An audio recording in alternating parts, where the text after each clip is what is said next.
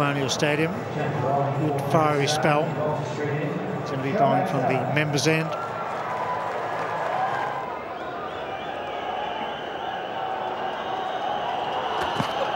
Oh, he's knocked him over. What a ripper, what a good piece of bowling.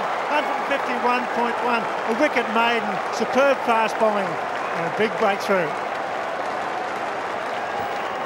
Talked about in-swing. Don't worry about the old ball, I can do it with the new one too. Not only with good pace, 151 Ks, it swings in and it's right on the mark of middle and off. Ricky Ponting looking to play his favourite shot without the footwork we've been talking about. Tough job. Shoaib Akhtar, magnificent for his captain. Ponting gone for 14, 2 for 44.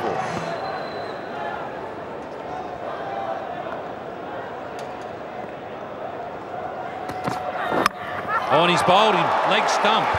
Darren Lehmann does have a habit, particularly early in his innings, of getting a long way across. I think Shoaib Akhtar's noted that. The first one was aimed at leg stump.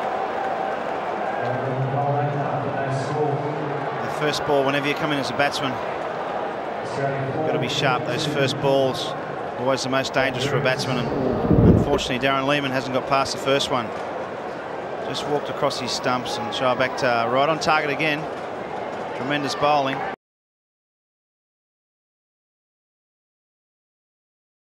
Oh, what a delivery!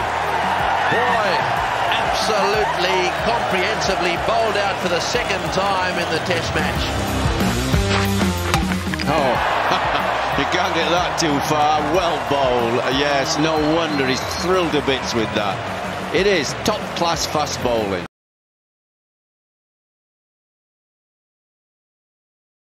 So $20,000 per club this year. Whoa, that's a bit of serious pace. Just finish off on that, Jason. The batsmen are going to be going hard, and the wild thing is in. Second ball into the pads of Imran Farhat. Almost 160. That is unbelievable slats. That's express. 159 clicks. Oh, mate, hold on to your seats, Australia. I reckon we're about to see the quickest ball ever. Ball three. Oh. Play a miss. The eyes go straight up to the screen, and the crowd love it. It's 100 miles an hour. A cricket ball does not get bowled faster than that.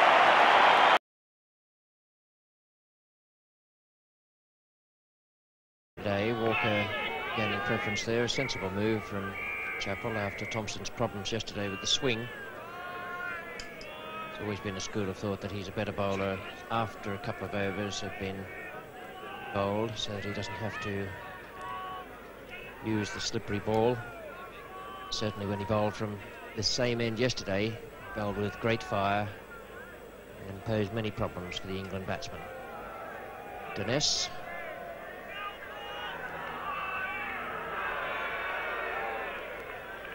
Exactly the same field for Jeff Thompson as the one used by Lilly.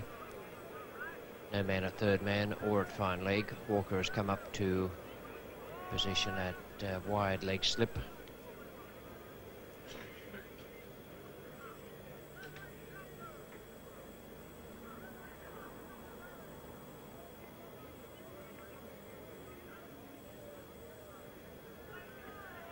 Oh, what a good delivery.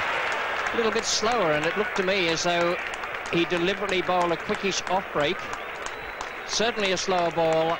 Mike Dinesh out for 8, bowled by Jeff Thompson, and I fear that that may be Mike Dinesh's last innings as captain of England. 18 for 2 as Dinesh leaves the field, and here's how it happened.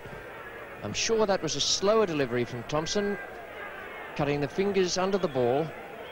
It just got through the gap. It might even have flicked the outside of the pad.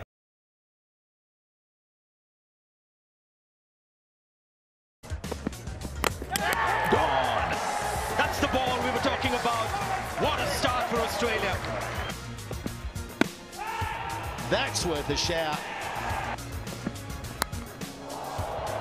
He's going to be safe, but it's... or is he? No, he's not. That's a brilliant take. Maxwell. He has run 1,000,000 miles. And Andre Russell, to me, has played it so wrongly in the end.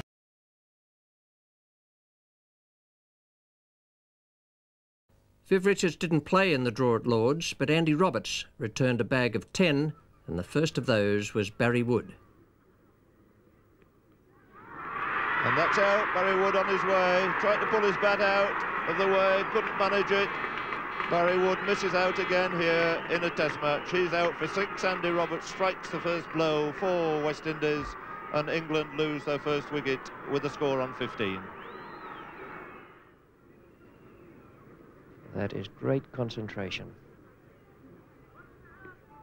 A good slower ball, and he must be out. That's good bowling from Roberts.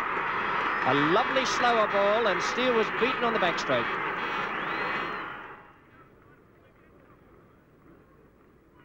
And he's bowled him, beaten there by a little bit of extra pace. And Roberts strikes again for West Indies. Mike Fairley, who'd held out all this time for his 40 runs. Beautiful piece of bowling again by Roberts. Collects his 3rd wicket, Brayley out for 40. And the England score on 115 for 3.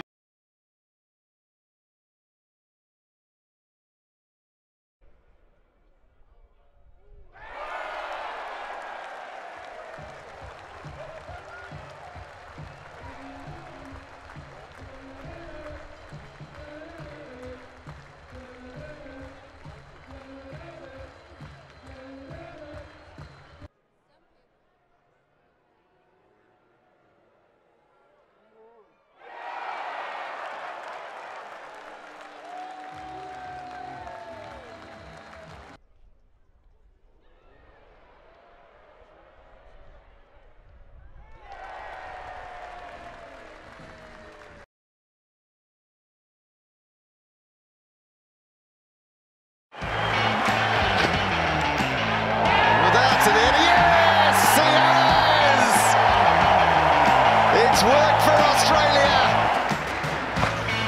Out! Got him! What a massive moment this is. Wonderful bowling.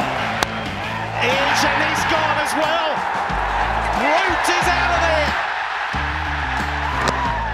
There was an inside edge. I think that's out. It is out. So there's another one.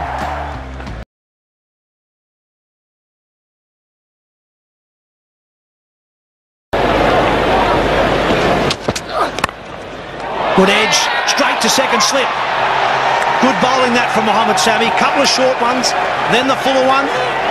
Good healthy edge, and this time Eisel hangs on.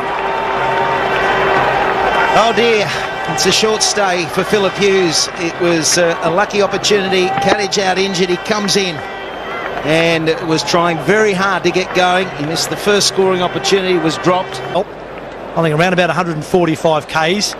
And he's got a bit of swing happening. It's up in the air. There's 2 men out. He's got him. Ponting's gone for a duck. It's the trap. Umar Gul's the fieldsman. Sami's bowled the right ball, and Ponting's found him. The most unusual shot you'll ever see. Almost like he wasn't switched on, wasn't concentrating on that first ball. He got himself into some sort of awkward position. I don't know how the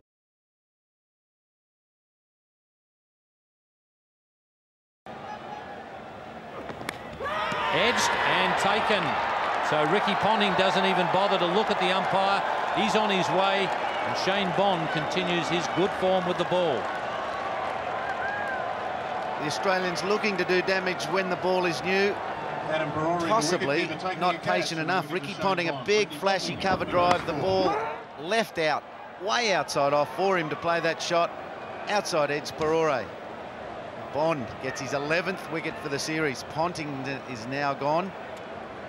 Damien Martin in the second over. It's 2 for 8.